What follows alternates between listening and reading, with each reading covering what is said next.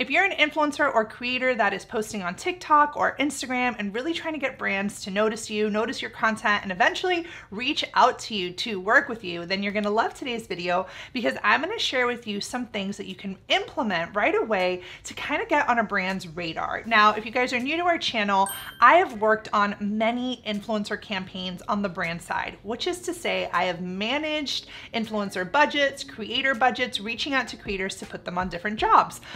Depending on my brand clients' goals, right? And a lot of times I'm the one pitching to you guys. And I know that if you're not new to this channel, you know how much I talk about pitching and pitching so much, right? As you as a creator pitching to brands. But this video is a little bit different because I want to share with you the brand perspective of what we're kind of looking for when we reach out to creators and influencers so that you can implement these strategies to get brands to even know you exist. So that's what we're going to be talking about today. And if you're new to our channel, make sure you hit that subscribe button so you are kept up to date on all things creator economy, influencer marketing, and social media strategy. So let's go ahead and start with the first piece of advice that I can give to you if you're trying to get brands to notice you with the goal of having them reach out to you. When you're creating content, when you are thinking about what content do I want to post this week or this month, are you thinking about this from a day-to-day perspective, or do you have a plan? Are you being intentional and strategic with your content? The reason I ask is because if you are being intentional and you're saying, okay, for the next 2 weeks, these are the topics I want to talk about, or this is what I want to create content on YouTube, TikTok, Instagram, whatever, take some time to plan that content and ask yourself, is there content that I want to make anyways that is part of my content pillars that my audience would enjoy that I could integrate a brand into naturally? And the reason I'm telling you this is because if you start creating content that also integrates brands into the storytell, it is easier than when, first of all, you do pitch to brands, and second of all, it helps the brands see what you can do with content, with product. This can work for you in so many ways. I'm going to share with you in two perspectives, one from an SEO perspective and then the algorithm, but also just from a content perspective. So from a content perspective, if brands are following you, or if you are, showing up on the explore page or the For You page, and even if it's not a direct competitor or a direct relating to my product, I can still see how you make content talking about different products and how you integrate things naturally. So this is really important, guys. Brands want to be able to see themselves in your content. So make sure that you are creating portfolio style piece content, which can be really helpful when you pitch, but can also just be helpful for brands that stumble upon your page to say, oh, that's how she talked about, this microphone. I wonder how she could talk about my ring light, and again, brands are looking at your pages. You never know who's watching your videos or who's looking at your content. So you want to, create content that shares your ability to not only storytell, but to integrate brands into that content authentically and naturally. This is a really, really good tip. And then from a SEO perspective, from a search perspective, if you optimize your content, we made a video all about Instagram SEO, so if you haven't watched it, you should definitely do that. Now, if you think about it from a search perspective, let's just say I am on the Nike marketing team. I'm totally making this up because I am not on the Nike marketing team, but let's just say I was. I am probably following hashtags related to Nike.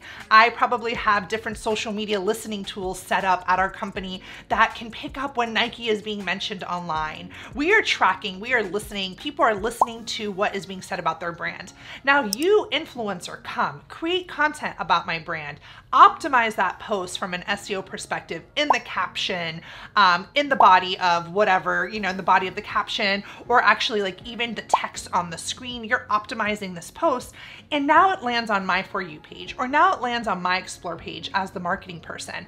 I am then now saying, wow, like this person magically appeared on my algorithm or on my feed. But in fact, that's how the algorithm works, right? Because if I'm on the Nike marketing team, chances are I'm engaging with, other Nike content or other creators that are, maybe in the shoe space or in the clothing space, whatever. And the algorithms know what type of content people engage with, and they serve them similar style content. So you really want to create content from a SEO perspective that is going to land in front of the people that you want it to land in front of. Let's just take YouTube, for example. I work on a brand account and I'm Googling looking ourselves up to see what are we popping up for. We have Google alerts, maybe we're going into YouTube and we see a YouTuber made a video about our company and is giving it a review.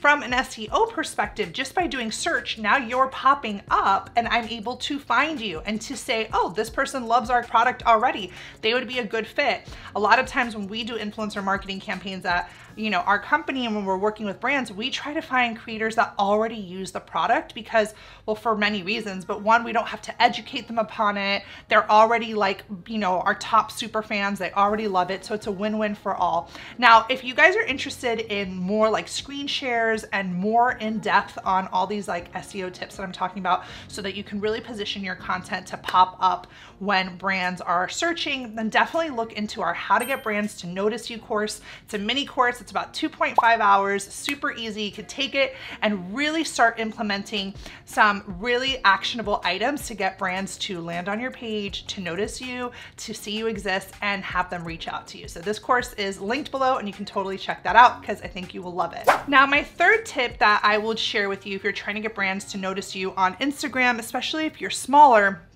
is engagement. You're going to want to make sure you're engaging with the brand that you want to get their attention, right? But think about engagement a little bit deeper. It's not just saying like, love this or cool pic on the brand's page. It's adding a thoughtful comment, or maybe it's going to their LinkedIn page or seeing, on their blog, making these sort of thoughtful comments and engaging with people on the brand side there. It kind of, again, gets them to notice you.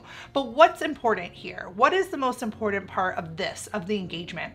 Is making sure your page is optimized to receive them. Okay, and this is why this is one of my most important tips, is optimizing your page, whatever page you're on, whether TikTok, YouTube, or Instagram. If you're trying to get a brand's attention, the first thing they're gonna do is go to your page and check you out. So you wanna make sure that your bio looks good, that your highlights are updated. If it's on Instagram, you're gonna wanna make sure your content is within a certain niche so that the brand can immediately, when they stumble on your page, say, oh, this creator makes sense for us. It's almost like you're engaging with them and having them have that light bulb moment of, oh, we want to work with him or her, right?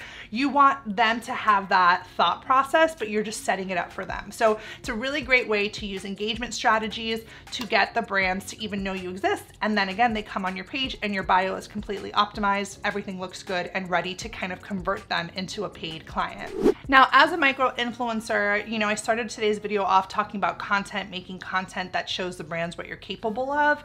Remember, when you are trying to get a brand's attention, it's not only for content that would be on your page, it's content that you could eventually produce for them, for their pages. So a lot of times, like let's just say you created a really great piece of content showcasing, I don't know, like a product. You're just showing how to use it, whatever.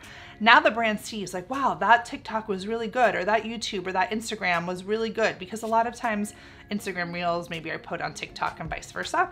But let's just say they're like, that Instagram Reel was awesome. Like, I loved how this creator did that.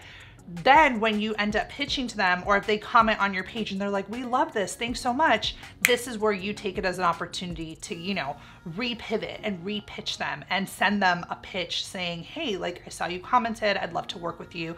And we really put in, all the elements of a strong pitch to take that, like them commenting on your page and then you taking the, that little bit of momentum and going for it and sending them an amazing pitch to get them into the door, right, as a paid client. Now, in that mini course I was telling you guys about, I also have pitch examples where I show you like those responses that you can use. So if you are interested in like more technical, like what those pitches look like, definitely check out the mini course because it shows all that, like how to respond and how to really pivot that pitch from them commenting on your page to you then taking it as an opportunity to pitch either influence or content, or maybe both.